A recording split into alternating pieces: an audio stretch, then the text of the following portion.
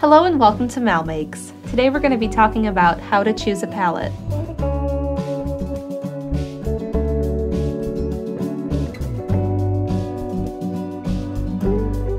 Now, what is a palette and what is it for?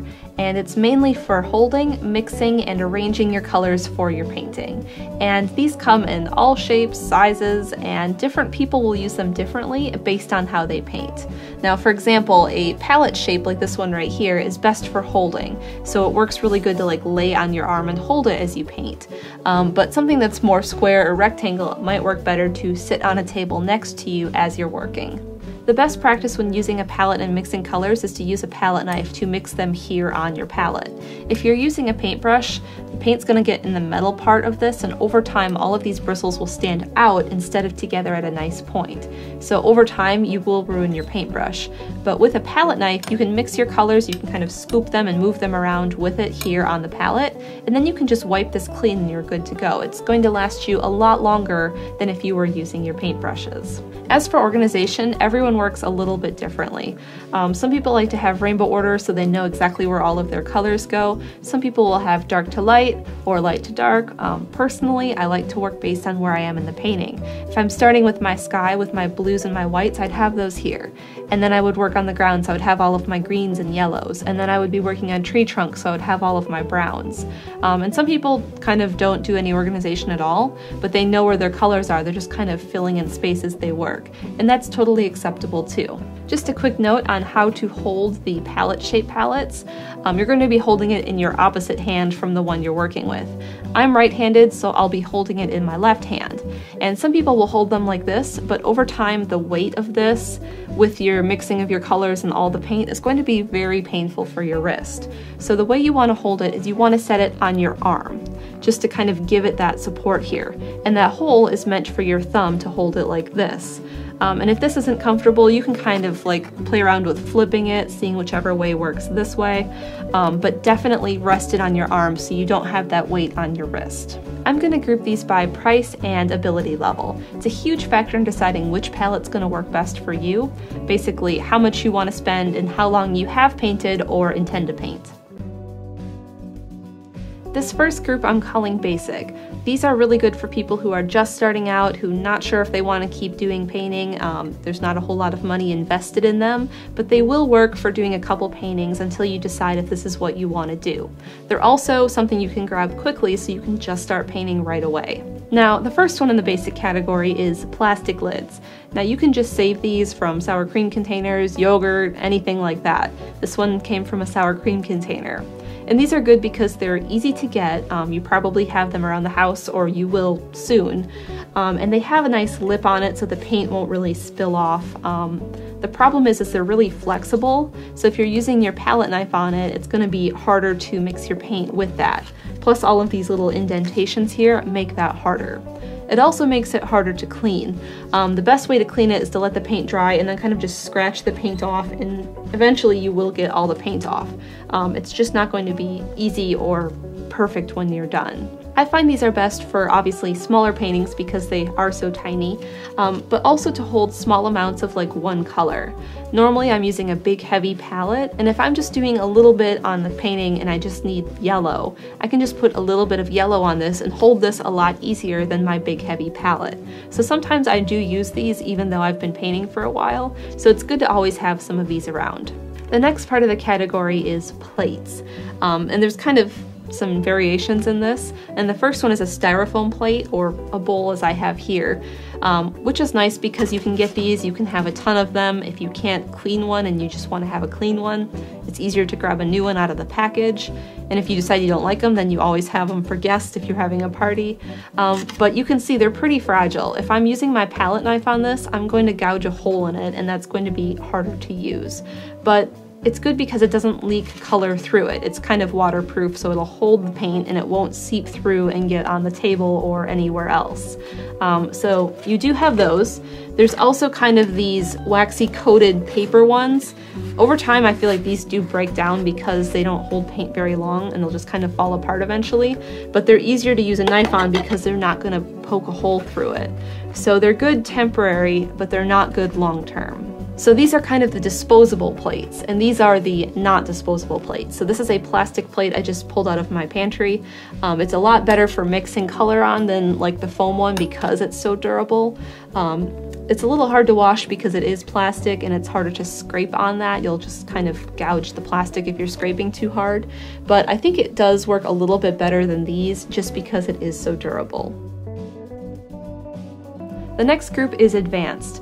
They're pretty cheap options for people who have painted a little bit and want to upgrade from maybe something they were using before. These are like meant to be used by painters, and they're good if you aren't ready to spend a lot of money but you want to at least get like a real palette. This is kind of the category for that. The first one in this category is palette paper, and these come in like a little book and they're all bound together. I would use it just like this. Put your paint on the top. When you're done and when you can't clean it, just rip off the piece, throw it away, use the next piece underneath. You want the stability of the entire book, so this isn't like flopping around like you're painting on a piece of paper. It's going to be a lot easier to mix your colors if you keep the entire book together. Now, these are pretty cheap. I think this was about $5 from where I got it. You can replace these pretty easy, but you will go through a lot because it's harder to wash this, so you have to kind of throw it away and use a new one. And these do come in quite a variety of sizes. You can even get these in like the palette shape with the thumb hole, and you can also get these in a neutral gray, which is really good because if you're using white, sometimes the light will bounce off the palette and kind of change how you see the color on your palette.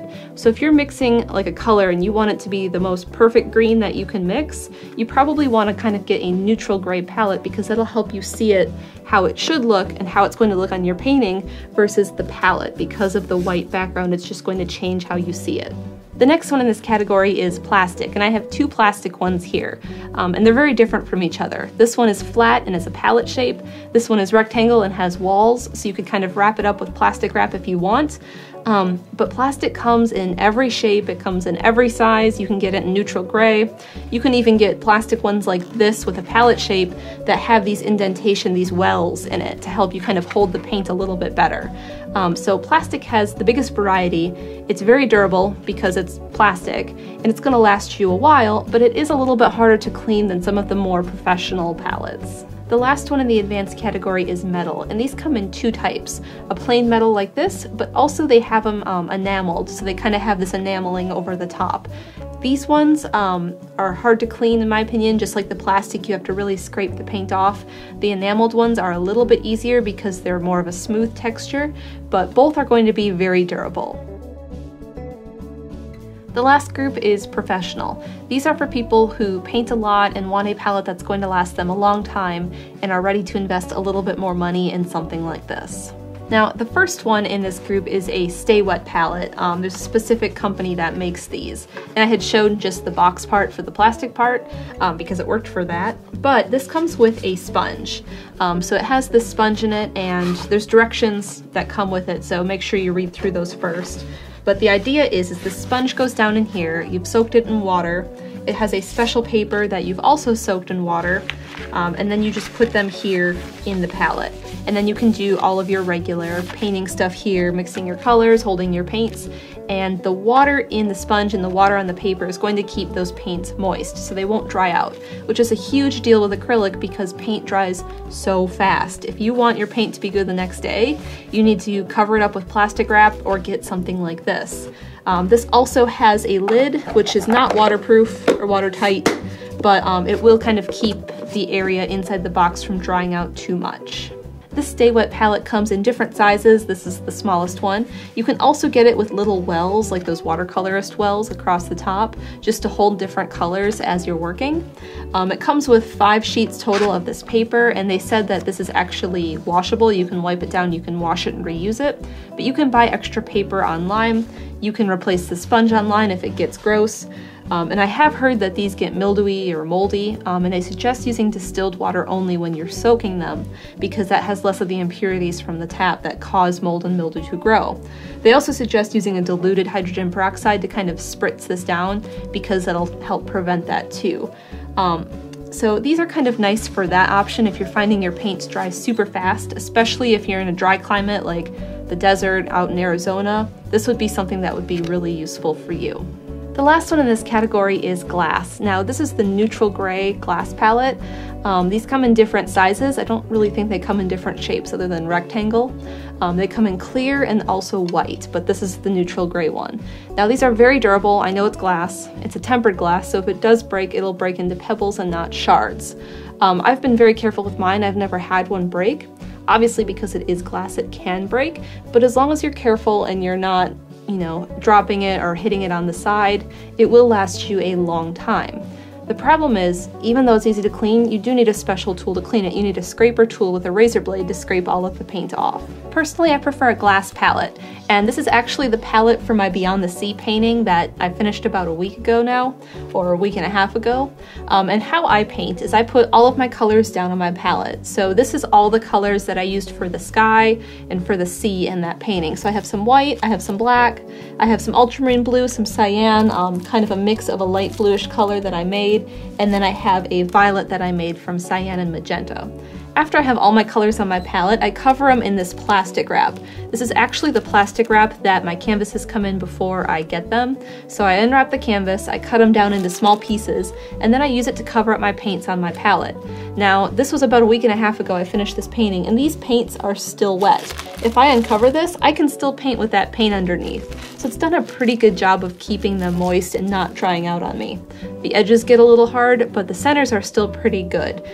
So as I'm painting, I'll just uncover the color I need, paint with it, and then I'll just seal it back up when I'm done. That way I still have this blue if I need it somewhere else or later on in the painting. Now, this is my other palette from Beyond the Sea. This was for the lighthouse, the door, and like the orb on top of the figure at the top of the lighthouse. And in order to clean this, I've let it dry completely so none of these are wet, and I'm going to start by spritzing it with water and letting it soak for like 10 minutes. Now what this does is it kind of helps the knife glide on the glass so I don't scratch it. And it also helps separate the paint from the palette a little bit. It's not going to totally get it off, but it's going to help me when I'm using the razor blade. Once this has soaked for like 10 minutes or so, it's still wet, the water hasn't evaporated, you're going to use your scraper tool and kind of push away the paint. Now you want to do this at a 45-degree angle without kind of pushing the corners into it because that will scratch the glass. It doesn't ruin your ability to use it or to clean it. It just makes it weaker over time, more likely to break. This one I've had for quite a few years already, and I have some scratches in it, but I've been very careful with it and it still hasn't broken. So it is pretty durable, and you're just going to kind of scrape away the paint like this. And it comes pretty clean. Sometimes you have to go over an area once or twice. If you're finding it's not moving, add some more water, let it soak a little bit longer, but you want to push away from you. Probably do this on a table or somewhere a bit more sturdy than in the air, but the paint should come up pretty easy. And then you can just toss all of this dried paint away and wipe the palette down to get any of the extra water off, and you're good to go. The other thing you should do is you should always clean off and dry this blade. It will get rusty and then you'll have to get a new one, and if you're finding it's not cutting so well and you've been using it for a long time, it's probably time to replace this with another straight edge razor blade. And there we go, we have a nice clean palette ready to use for my next painting. As you can see, there's pros and cons for all of these palettes. Consider the factors that go into how you're painting, what your price point is. If you're standing, maybe you want one with a thumb hole. If you're somewhere where it's drier, you may want the Stay Wet palette. So think about those factors and decide upon which palette you'd like. And I hope this video helped clear up some of these differences so you can decide best which palette is going to work for you. If your palette isn't working for you, think about what you don't like about it. Think about some of the pros of these that I've talked about and figure out which one of those would kind of fix that problem. Is your palette really hard to clean? Maybe try something disposable like the paper or the disposable plates. Or you can get a glass palette that's a lot easier to clean. So think about what's wrong with what you're painting with and then maybe try something different based on what I've talked about in this video. Thank you so much for watching. Don't forget to subscribe so you don't miss future videos. And I'll see you again for another MalMakes video.